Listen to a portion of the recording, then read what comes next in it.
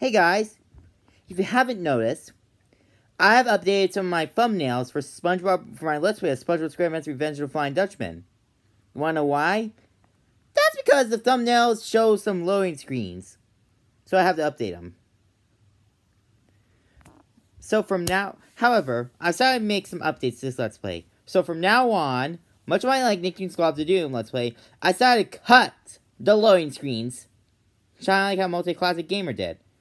Unless if I talk through it. So yeah. See ya, and don't forget to subscribe.